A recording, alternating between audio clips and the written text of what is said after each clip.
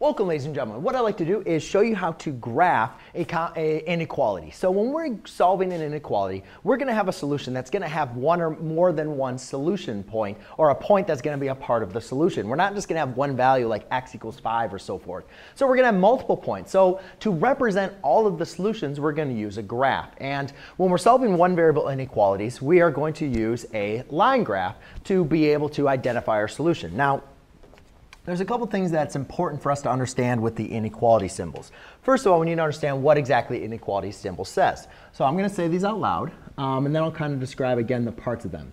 This is x is less than or equal to 7. This is x is less than negative 2. X is greater than negative 11, and x is greater than or equal to 0.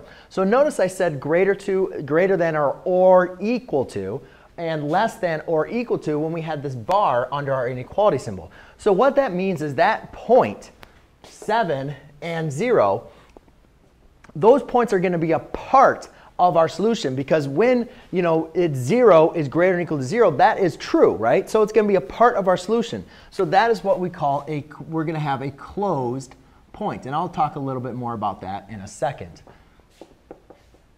All right, so when we have less than or greater than or equal to, the value that we solve for is going to be a part of our solution. When we just have less than or greater than, the value is not a part of our solution, because let's pretend we had negative 2 here. Is negative 2 less than negative 2? No, negative 2 is equal to negative 2. All right, so therefore it's what we call an open. It's not a part of our solution.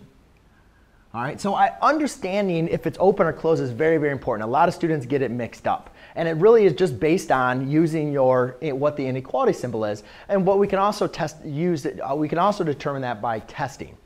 Now, the next part is, so let's say we have all these solutions, and we identify if it's going to be a closed or an open point.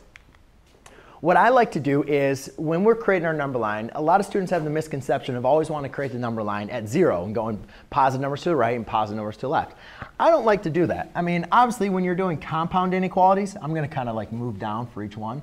When you're doing compound inequalities, it gets a little difficult because you have to include 2 or more variables, or I mean 2 or more values. But a lot of times I like to just deal with the point that I chose right in the center. And if you're using like a standardized test or a test from your teacher, they might not always have that point right exactly in the middle. Maybe they'll do like, maybe they'll have like, I don't know, negative, whatever, I'm not even going to do that. But a lot of times they'll have it in there, but they usually will have that value on that line that you can go ahead and graph. So therefore, to the right is always going to be positive numbers, and to the left is going to be less numbers or negative numbers, depending on where you kind of start. So to get smaller, or smaller and larger, right? So smaller than larger. And you guys can see this all changes on where exactly my number line is. We don't need to always create it with 0 in the middle, because if you're going to go up to like 11, that's a lot of tick marks, right? So I like to start wherever I want to. 1, 2, negative 1, negative 2. Then, so I've identified the close point. I've created my number line, or if I have a number line created, the next thing I do is I put my point in each of my starting points.